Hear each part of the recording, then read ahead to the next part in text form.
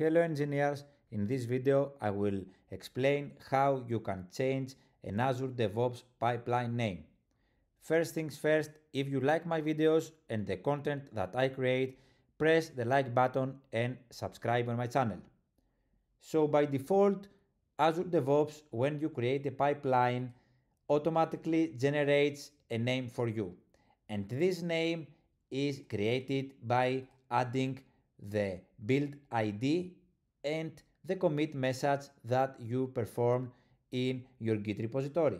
So for example, in this pipeline run, I had my build ID and then the update Azure pipelines.yaml for Azure pipelines commit message. So the name for this pipeline was the one that you can see.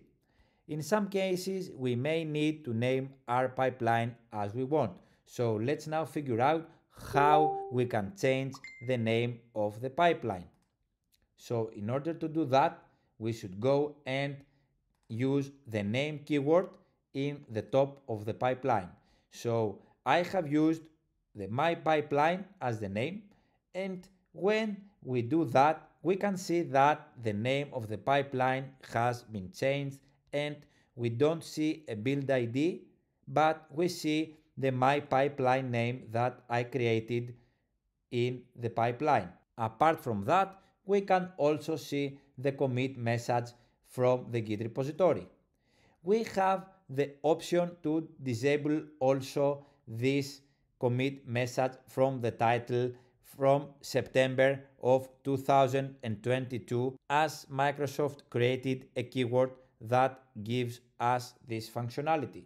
So we can now go in the YAML pipeline and use the append commit message to run name equal to false. So if we disable the append commit message to run name, then we can see that our pipeline has only the name that we provided. So the my pipeline name that I provided in my YAML repository.